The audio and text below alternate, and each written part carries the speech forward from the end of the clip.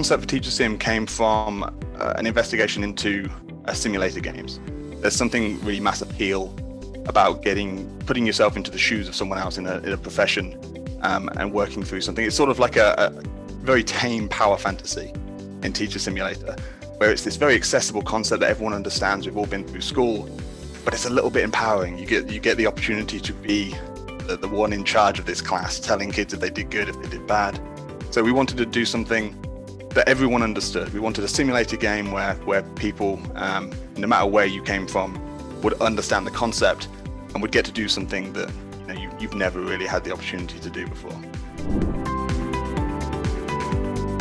So we're constantly looking at trends in the market, and one big thing that we saw sweeping was the simulator aspect, this seemingly menial jobs, but giving you the opportunity to work through them and turn what could be seen as plate spinning or something that was quite laborious into something that was rhythmic and sort of relaxing and satisfying by being able to quickly get into these jobs, sink your teeth into it, get into a rhythm, and then feel good at the end of the day, like a real teacher would, feel good that you come out the other side of doing a good job.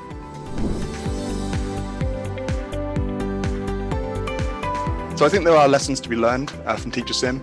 The biggest one being that you don't have to take a concept and go too crazy with it. At its core, Teacher Simulator is just about the reaction of the students. It's marking these papers, but getting a really nice flow that gives you very visual feedback as to whether the student's happy with their grade, sad with their grade.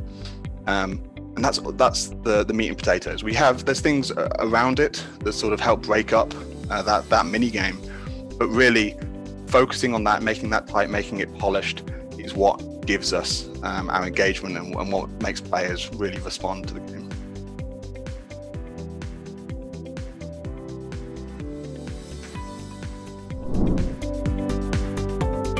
I think Teacher Sim is successful for a few reasons, one of which is accessibility. It's a concept everyone understands, and it is this position of authority, being a teacher in a classroom, that we've all experienced as a student, but never necessarily as a teacher.